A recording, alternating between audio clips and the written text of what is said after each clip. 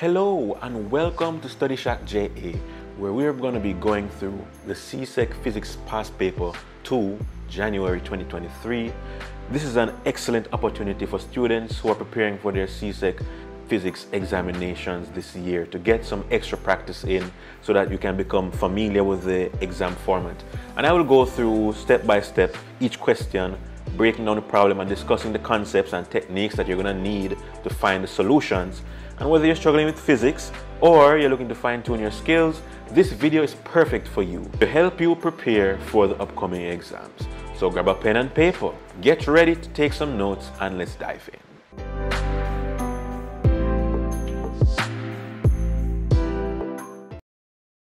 Alright, so let's begin with question 1a.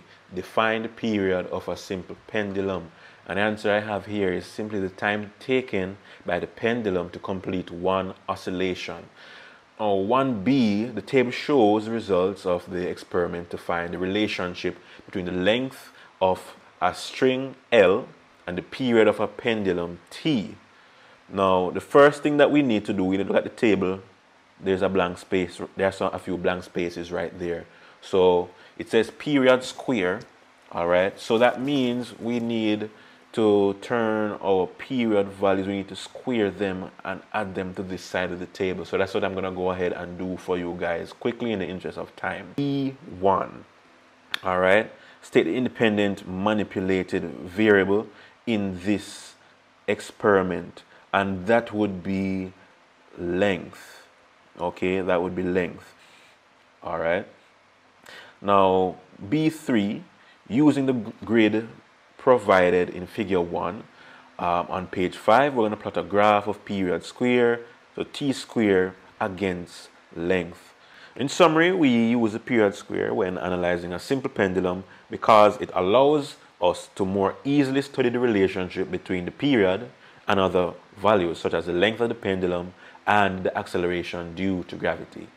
The graph has been plotted for you already. You can stop the video and check to see if the points that you did were correct, just like mine. Question C. So calculate the gradient S of the graph on page 5. In order to calculate our gradient, we need to determine our coordinate pairs, and of course the formula y2 minus y1 over x2 minus x1. We're going to use that to calculate our gradient. Starting with D, so question D, given that S is equal to 4 pi squared over G, calculate the acceleration due to gravity. So that's what G means. So starting with the equation, S is equal to 4 pi squared over G, where S is the period squared of a simple pendulum, we can solve for G by rearranging the equation. All right, so we're going to rearrange the equation, right, so that we can solve for G. Therefore, to calculate the acceleration due to gravity, we need to divide 4 pi squared by the period squared. So the reason why we do this is that it allows us to determine the acceleration due to gravity by measuring the period of a simple pendulum. All right, by measuring the period of a pendulum and plugging it into the above equation, we can calculate the acceleration due to gravity, which is a fundamental constant of nature, to see if our values that we had above with our period and so on and so forth was correct, because G is supposed to be a constant value. Question 2. So question 2a says that we must complete the following statement by filling in the blanks with the correct word or phrase. So AI, the formula for pressure and its unit is blank or blank. So what should go in the blank? So in SI units is Pascal, its SI unit is Pascal, or newtons per square meter, okay, N over M squared. And the explanation here is that pressure is defined as the force applied per unit area. And the formula for pressure expresses this relationship mathematically. The SI unit for pressure is Pascal, which is equivalent to 1 Newton per square meter.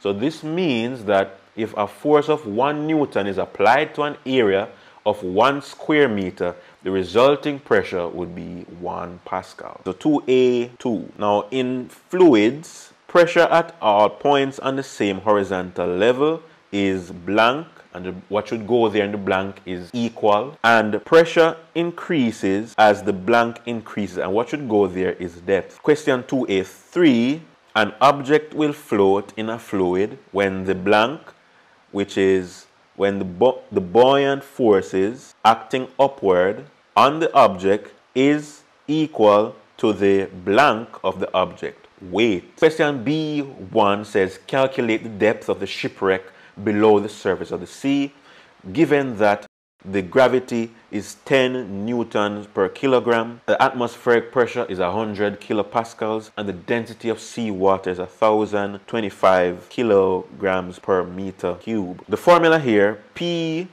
is equal to rho times gravity times height, which relates the pressure at a given depth to the density of the fluid, the acceleration due to gravity, and the depth of the fluid. Now we can rearrange the formula to solve the depth of the shipwreck. So we have the height is equal to the pressure over density times gravity. Now we substitute the values that we were given. Substituting the values, we get 41.95 meters. The calculation involves the application of the formula that we just used, which relates the pressure at a given depth to the density of the fluid, the acceleration due to gravity, and the depth of the fluid. And by using the given values and the pressure on the top of the shipwreck and the density of seawater, we can solve for the depth of the shipwreck below the surface of the sea. The resulting depth tells us how far the shipwreck is submerged in the water. Let's calculate the total pressure on top of the shipwreck. So using the same formula, pressure is equal to density times gravity times the depth. We can calculate the hydrostatic pressure at a depth of 41.95 meters. All right. So we'll be doing two calculations. First, we need to calculate the pressure of the water. All right. So let us go. So we know that the density of the seawater is 1,025. Okay, times the gravity times the depth, so we should get 430,000 pascals. Now the atmospheric pressure at sea level is typically around 100 kilopascals. So we're going to work out the total pressure by calculating the pressure of the water plus that of the atmosphere. So that's 430,000 plus 100,000. So we should get 530,000 pascals. So question 3 here, a hatch door on top of the surface of the shipwreck has an area of 0.60 meters square. Now they want us to calculate the downward force on the hatch door due to the total pressure on the top surface of the shipwreck. So we can use the formula force is equal to pressure times area.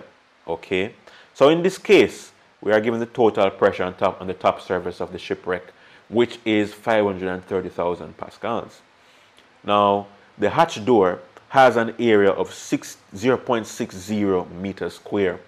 So we can substitute these values onto the formula to get, okay, so 530,000 pascals times 0.60 meters squared. So we should get force, which is 318,000 newtons. All right, so let's move on to question 3. So question 3A1. Now, the figure 3 shows a section of a white plastic pipe through which water is flowing. The water in the pipe is heated by the sun. Question AI says that we should describe how thermal energy is transferred from the sun to the water inside the pipe.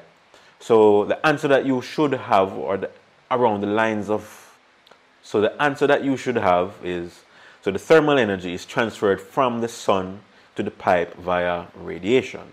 Now, this is a transfer of heat energy through space by electromagnetic radiation, and the pipe transfers the heat to the water via conduction.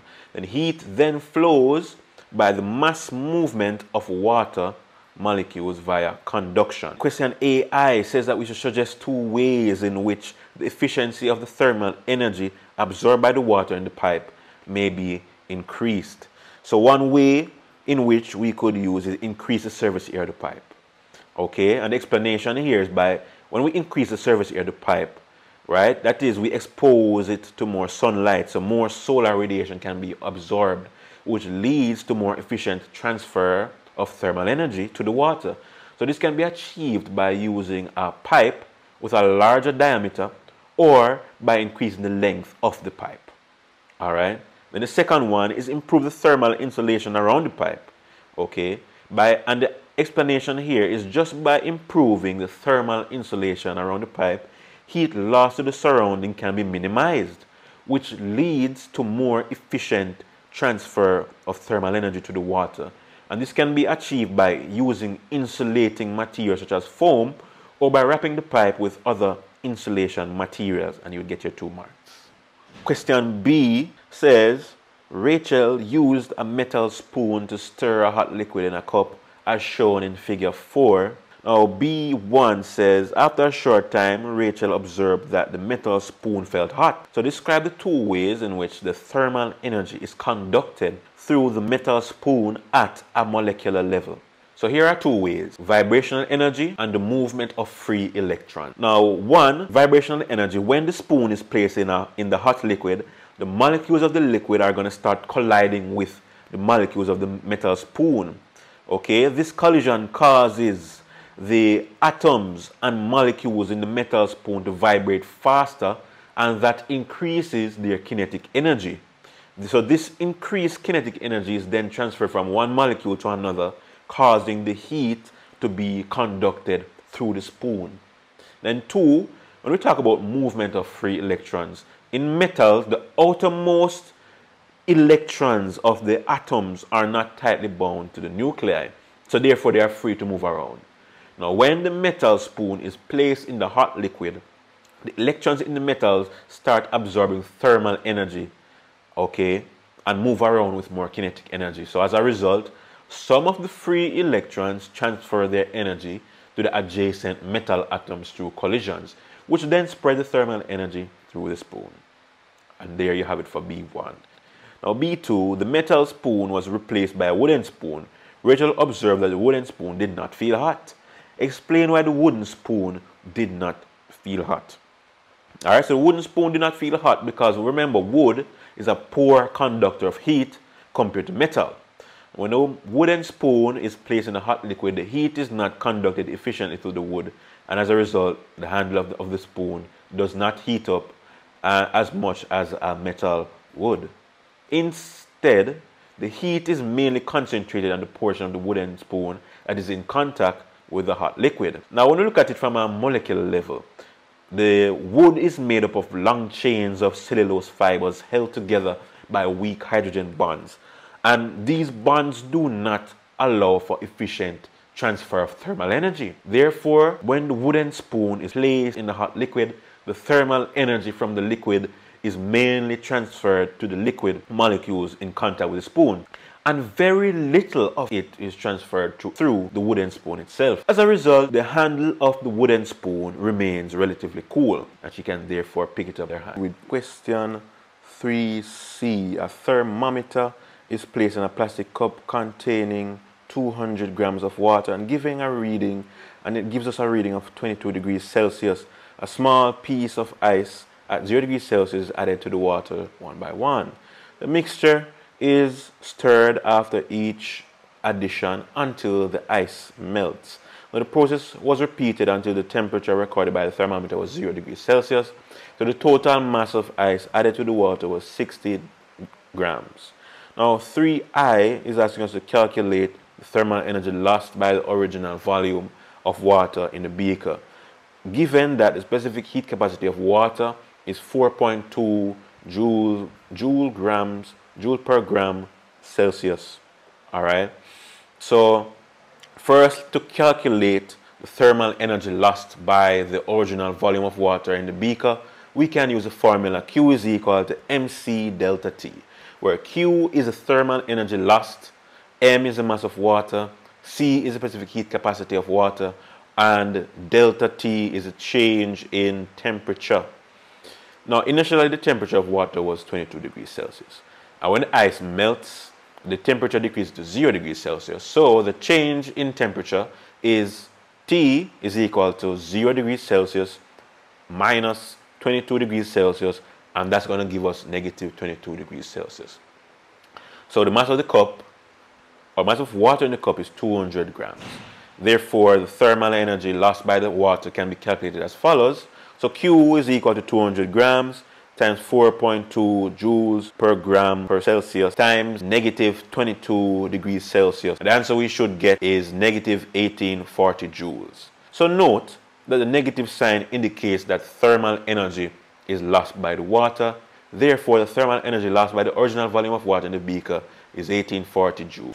Then question 2 says that assume that all the energy lost by the original volume of water in the beaker is transferred to ice. So we're going to calculate the specific latent heat of fusion of ice. And we're going to use the formula Q is equal to M times L. So Q is the thermal energy transferred. We just calculated that.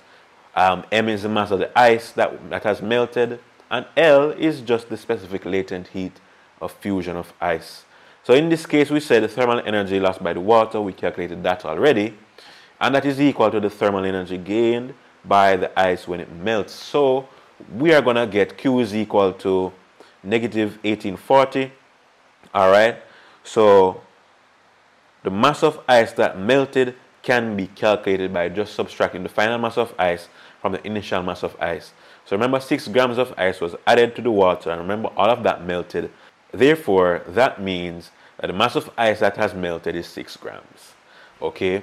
So substituting these values into the formula, we're going to get, so Q 1840 joules is equal to 6 grams times L. Then we're going to need to solve for L.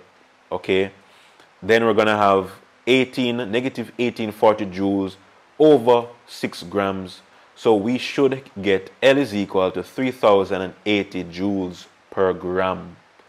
The negative sign in the value of L is just due to the fact that the thermal energy lost by the water is equal in magnitude, but it is opposite in sign to the thermal energy gained by the ice.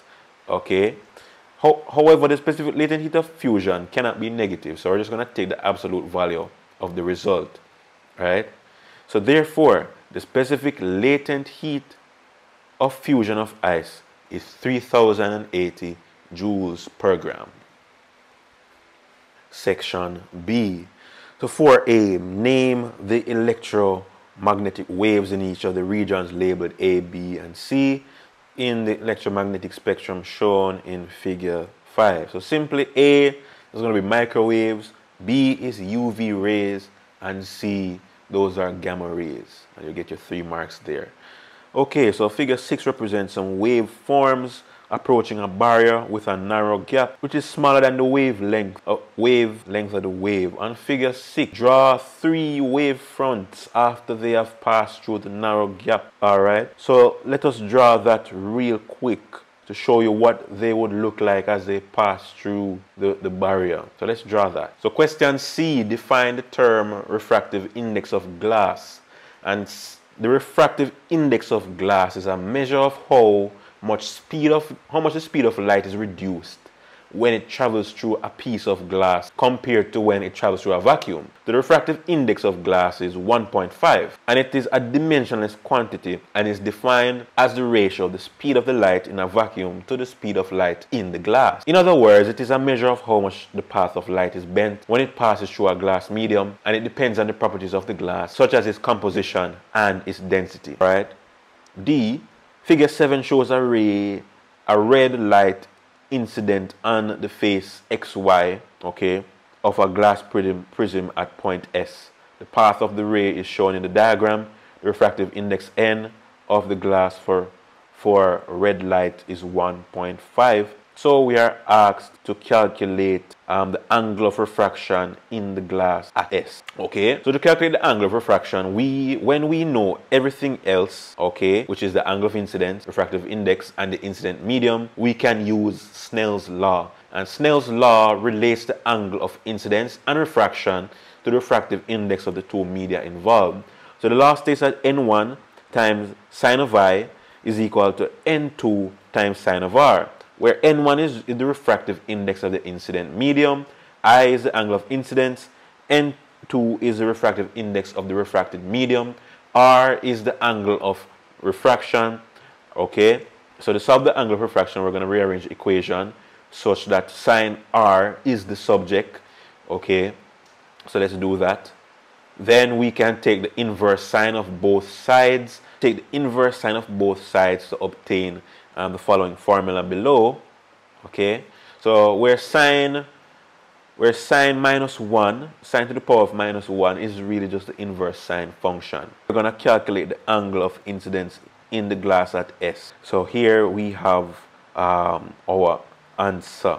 Okay, the answer has been worked out below. Question 2, calculate the critical angle C for glass to air. So the critical angle is the angle of incidence at which the refracted ray travels along the boundary of the two media rather than passing through the second medium. So this occurs when the angle of incidence is greater than the critical angle. So for glass and air, the refractive index of air is approximately 1, while the refractive index of glass varies depending on the type of glass. In this case, the refractive index of glass is 1.5. Alright, so here we are. We're going to go ahead and work that out for you.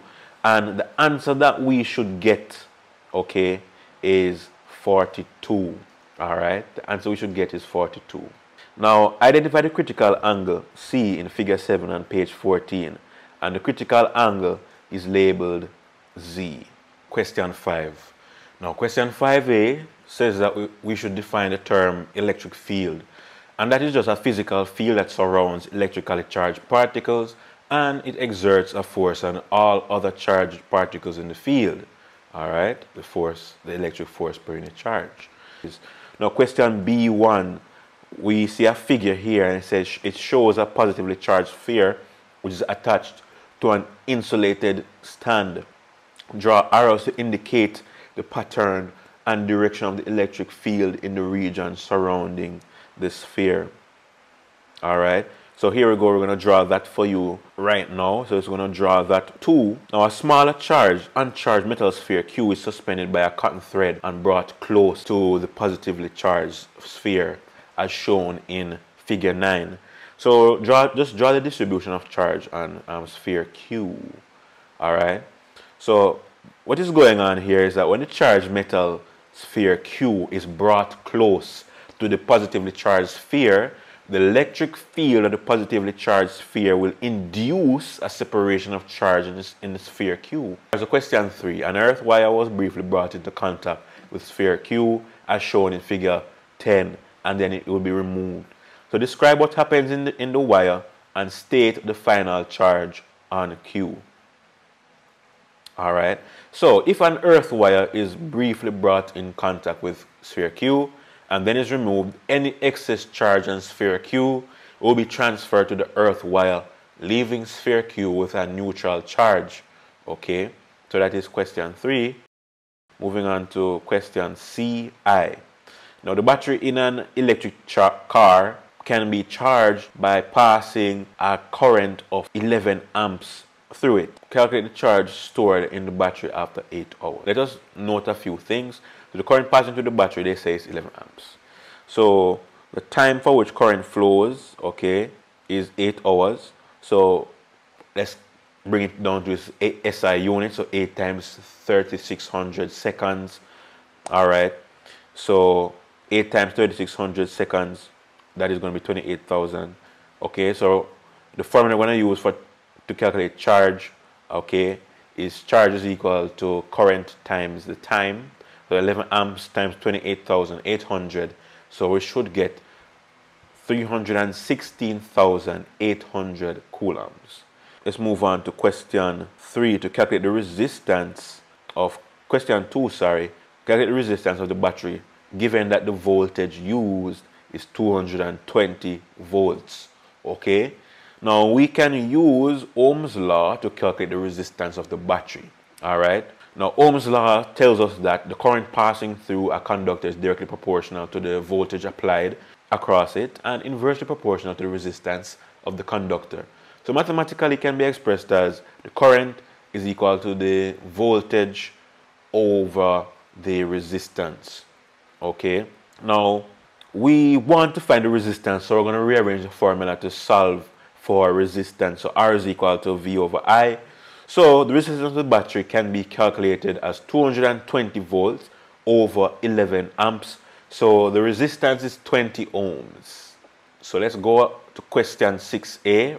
They're asking us to complete the table by inserting the type of radioactive emission and their properties. All right. Now I'm just gonna go ahead and just fill in the blanks, tell you what is supposed to be in the blanks.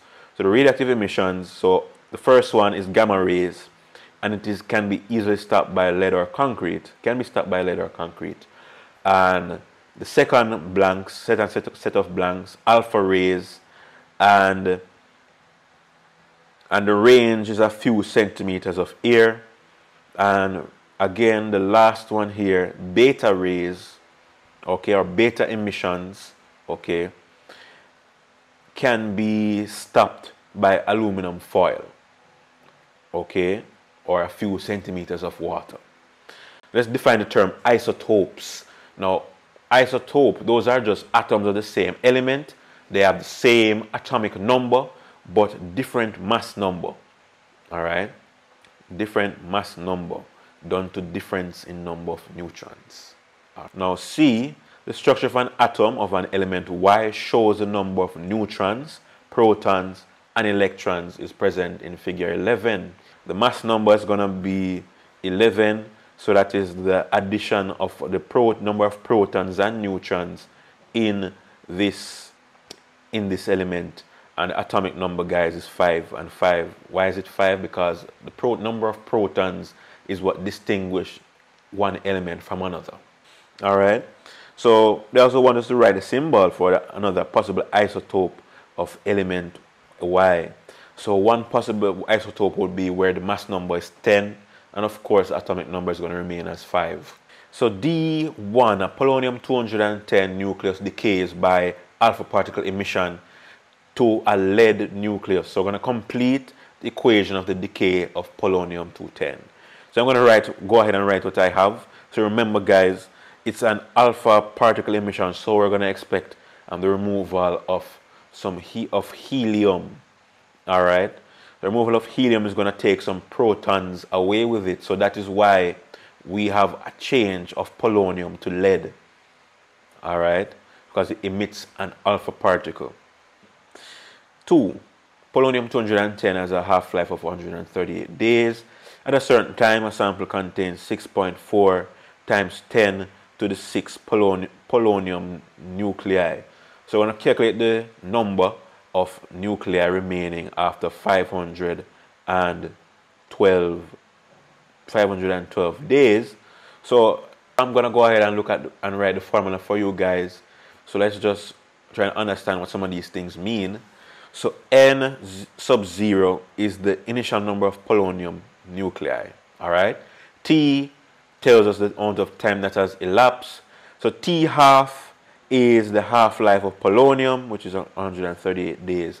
So all we're going to do is we're going to plug in the values, okay? We are going to plug in the values, and our answer, guys, is 4 times 10 to the 5th. Therefore, the number of polonium nuclei remaining after 552 days is approximately 4.0 times 10 to the 5. Okay, so thank you for stopping by at Study Shack JA. If you learned something from the video, don't forget to drop us a comment, like the video so that more people can see it, and if you haven't already, please subscribe to the channel. So all the best in your exams, and we'll talk soon.